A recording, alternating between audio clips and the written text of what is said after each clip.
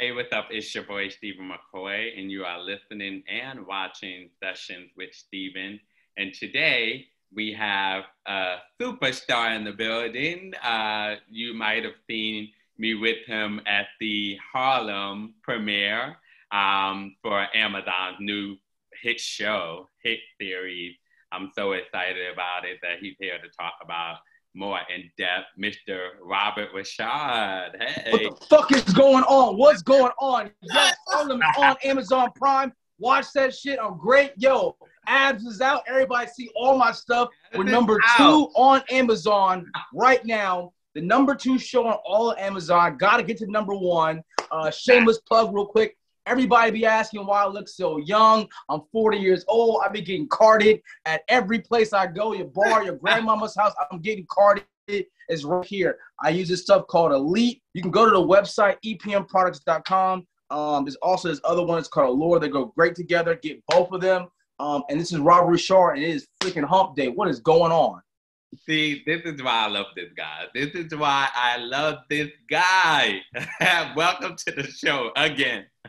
What's going on? Hey, what's going on? Well, yeah. So you're still on the East Coast right now, or what? I'm still on the East Coast right now. I will be back in LA. I think maybe February with the Grammys.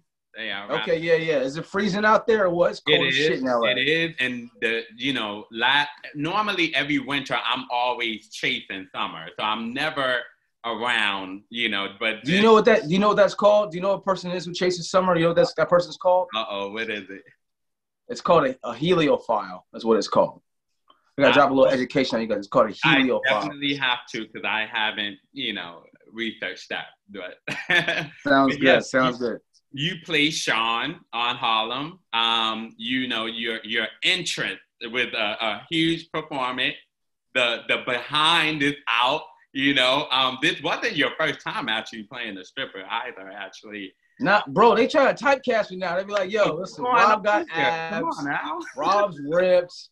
Rob can dance. I mean, everybody loves somebody who can dance. So." When they ask me, I'm just like, listen, I ain't no punk. I'll go up there. I'll dance for the ladies. And I mean, make it special. And it was kind of cool because, it's Megan's show. And they had a couple of jokes in there, which was great. We had a huge payoff for the audience. I got to work with her again. Yeah. But ultimately, I'm with Grace Byers now. Grace is on Empire. She's amazing. She's beautiful. Yeah. And our chemistry was insane. It was like, if you guys watch the scenes, even when I'm dancing for her, when she's like looking at me and I'm looking at her, it's like that professional chemistry is already there. I love her and all that stuff. Shout out to her husband, Trace, or whatever. But yeah, the show is just phenomenal. And, I'm just hoping that my character gets to interact with all the girls. I have a great relationship with Shaniqua. Her and I just been chopping up and talking. And then honestly, what's funny is that I'm actually Ty, who's played by Jerry. I'm her bartender. So she comes in the bar a lot and talks to me. We didn't see that in these episodes, but I'm thinking it's going to get brought back in the second episode, in the next season. So we'll see how that transpires. I have to ask, because you are a person that's very comfortable with your body. Has it always been that case? Have you always been comfortable with your body? Well, I think it's because, I played a lot of sports, growing up. And, when you're playing sports, it's kind of like, if you're playing basketball, it's shirts and skins. That's how they, separate one team from the other when you're living, doing practice and that kind of stuff. So I'm kind of used to being all right, I'll go skins just in sports. And then in the training that I did for acting, it was a lot of push-ups. I actually run a class right now, and I have everybody in my class doing push-ups, doing planks. It's important. And, your body's it's part of the instrument. So, I started getting asked a lot when I was in my teenage years, hey, Rob, would you do this scene with your shirt off? And it just seems like every producer, every writer is like, all right, we'll get Rob to take his shirt off at some point. I'm like, all right, it must be in my contract. But, but it's to me, it's all fun. It's like everybody at home is sitting back with their popcorn, their family, watching television, eating chocolate, drinking, whatever. And, to see me pop up there and to see how much I've grown, I think a lot of it for everybody is not so much that my shirt is off, but that they've seen me for such a long time, because I've been in the business for like 26 years now. Yes. So I think that for everyone, it's like, wow, he really, really like grew up and like took care of myself.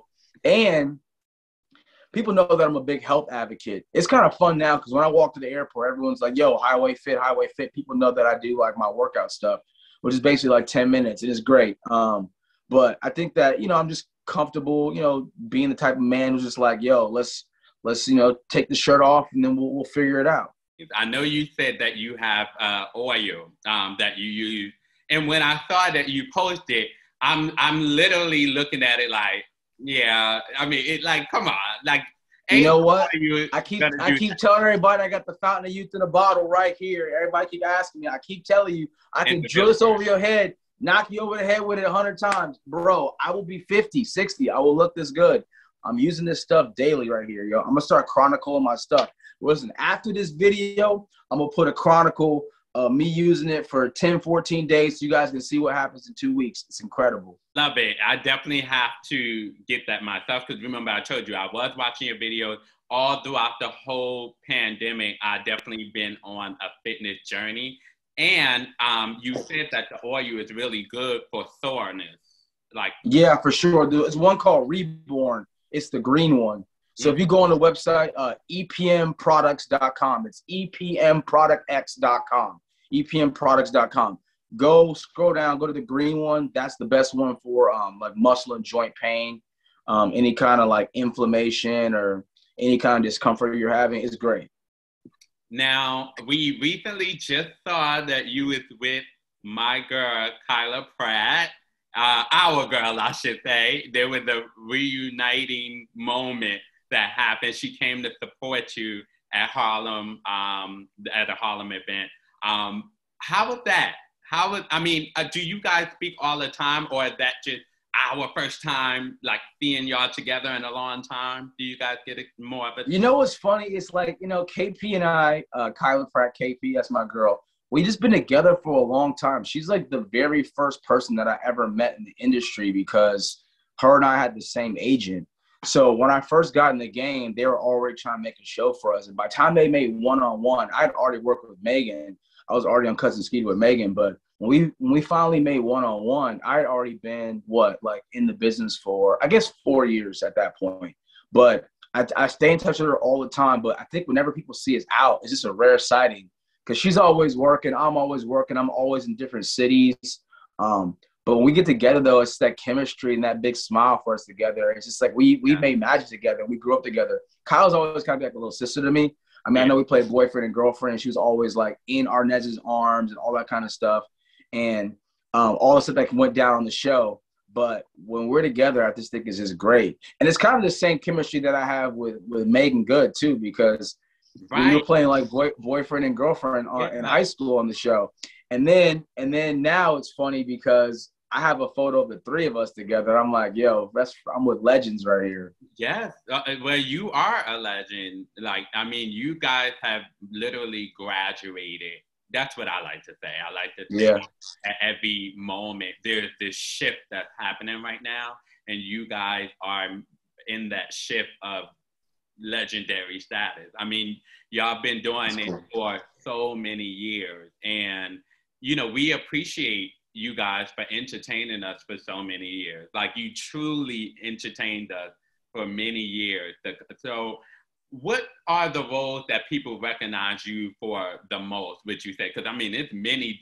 You are one of those actors that have that generational success. So little kids recognize you from Disney, then you have the teenagers that recognize you from many. I recognize you from everything. So I mean, what are those roles that people most recognize you for? It's funny because honestly, I think it's all across the board. I mean, there's a certain group of people, especially all the athletes, they're gonna go with Coach Carter every time. And then the college kids, they're always gonna mention House of Wax because that's what they're watching. They're watching horror movies, trying to hook up in dorms. That and what's the other one we did? The Comebacks is another it's a comedy, sports comedy, but it's very college oriented. And then a lot of the older people, they know me from all the acting stuff, whether it be Once and Again, or what's the other show? Damn, I'm drawing a blank right now. It's a great, great, great show. But then, like, obviously, like all our culture, everyone's looking at like 101, Cousin Skeeter, Meet the Browns, all that kind of stuff. So Vampire Diaries is also a huge one that everyone always brings up. So yeah, I think it's just kind of all over the board. I mean, I've played a lot of characters, and there's just been a huge spectrum of the roles that I've played. Everything from like, playing Ziggy and Light It Up to playing, even like in Kinky, I played like sort of like this businessman who's like trying to fall in love with this girl and trying things that he's never tried before. I sort of play a lot of stuff. So I just think it's cool whenever people come up to me. I think that I have a great relationship with everybody, all my fans and stuff. People come up to me at airports all the time, take big pictures together. So I just like to continue that going, man. It's very, very humbling. And I like working hard, so it's good. I love that. And the fact that you continue to give back in a way of just letting people know, for one, you wouldn't have been able to make it this far without health and wellness and putting those good things into your body, A lot of people I know want me to ask you this question, one-on-one reboot. There's so many reboots that are happening right now. Have y'all spoke about it? Yeah, I know that Kyla and Flex have reached out and talked about it. I mean, I think it's great. I love working with Kyla. She's my girl. And I think we're just trying to figure out everyone's timing as far as projects. I mean, right now, Harlem is incredible. I mean, it is the show to be on right now. I mean, everyone loves this show. And, it's for the culture, but everybody, like, all my neighbors down my street are like, yo, I watch this show. I binge watch it. And to think of that I'm on a show right now, it's #2 on Amazon, which is big. If you haven't watched the show, do yourself a treat this holiday season. Watch Harlem on Prime. It's on Amazon Prime. And, to think that everyone's just binge watched the show, it's a lot of kudos to Tracy Oliver for writing a show that has such big cliffhangers. And we've got Amy Poehler, who's a producer on the show. We've got Pharrell Williams and all the other producers, and Scott, who's my guy who hired me. I'm very, very blessed to have him, and thought that it was important to put me on the show. So shout out to Scott King. So. Absolutely. And you guys are really killing it. Like, I find when I'm watching the show, because of course I'll go back and rewatch it. And a lot of people have contacted me like, Steven, you're right. This show is it. Like, I'm literally watching on my phone and I'm dancing while, because the music is lit and it fits so well for the scenes as well. So the music is lit in the shade. The music, when we went to the premiere, I think everyone was commenting on that. Like, the show's great, but the music is fire. It is. And a lot of times, though, it's hard to do good music with a show because, like, when you're making the show, the music that's hot, when the show comes out, the music don't be hot no more. They pick all the songs that's still, like, hot and relevant right now. It was, shout out to our music producer and our music production guy. Like, right. They did great, great, great music for the show. I mean, these are, like, even the hottest songs. And I'm like, oh, they got that clear? Yeah, that's what I was thinking, too. I'm like, yo, Pharrell must have got on the phone like, yo, give me that. I'm about to sample that. I'm like, exactly. So that's so amazing. Congratulations on all of your success. I am truly happy for you, and continue to create that lane, because there's so many young boys that are coming behind you, and I'm sure you have paved the way, for young actors that's coming behind you. So. Yeah, I mean, I'm doing a lot more classes now where I'm training a lot of other young people just on audition technique, which is like just, booking. There's so much content out there today. And, there's Amazon, there's, all the other platforms, and, everyone's got, room to work right now. And I want everyone to be their best. And, Megan told me, she goes, Rob, you have so many years left. So just, keep that fire burning inside you, keep that ambition. And, we're all going to continue to work together for years to come. So I'm just really, really excited of what's coming in the future, because I've been at this for 30 years now, and I got another 50 years in me. It's great. Absolutely. And you're definitely very youthful, not that 40 years old, but just saying, I mean, we've seen so many people in the game that started where you started, at the age where you started. And it's not easy, and it's not easy. So that perseverance and the tenacity, you were very tenacious. I think of that all the time. I think about the fact that like when I now where I'm at in my career, this is where like Sam Jackson started. That's incredible to me. Isn't that crazy? And like Sam has, I think, more movies than anybody on the planet right True. now. And I think that he started where I'm at right now. I'm like, all right, now it's time to really get to work. So I'm really, really excited about the future. And what also in the future, I'm hoping to get like that psychic ball to see if we can see into season 2 of Harlem. That's just what I want to see in the ball. Is that a discussion? Yo, Harlem, they don't pull no punches in the show. They're doing everything in the show. I'm like, how did they get that cleared? But everybody's just loving all the things, yes, all the scenes, what they're about, what the characters say. Yeah. I'm really, really fascinated with all the characters. You know, it's funny because they all have their different thing. Like, you know, Megan Good's character, she's a professor, but then Whoopi Goldberg is telling her, like, you're not ready yet. And like, that's just like, you know, it's just like, that's how a lot of us feel we're in our careers. I'm like, I got this accolade, this award. You tell me that I'm not ready yet. And then, you know, the two other girls who, Jerry's character and Shaniqua's character, they're like, just no holds barred on what they're talking about. They say whatever's on their mind, every scene, no punches pulled. And then Quinn's character, who she's my favorite character, actually, she's just trying to figure out life. She's like, listen, I got a lot of people to make me feel like I'm reaching my potential. I have a lot of people that I got to make happy being like, I succeeded.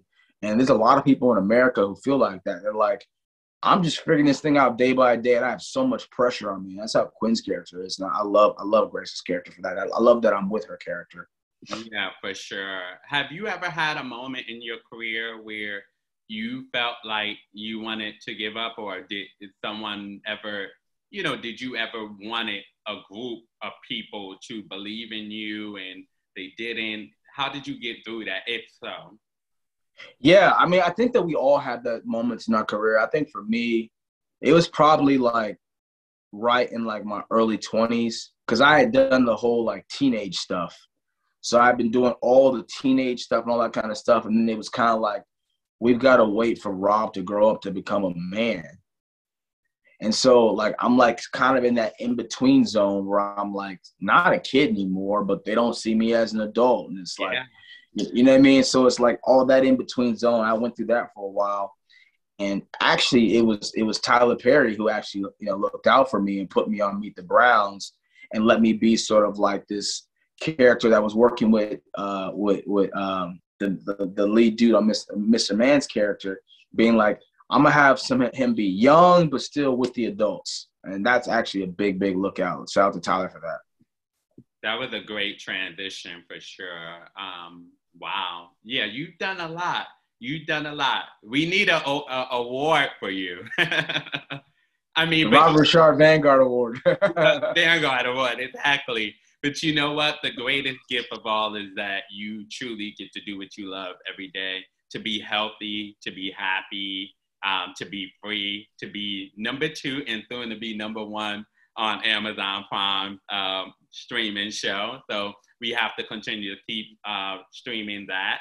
Also, I know that you're filming a project currently, right? Will you be able to talk about that a little bit?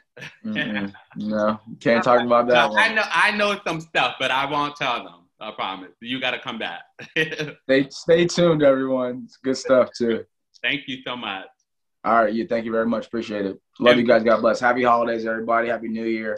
2022 is here. Hey, subscribe now.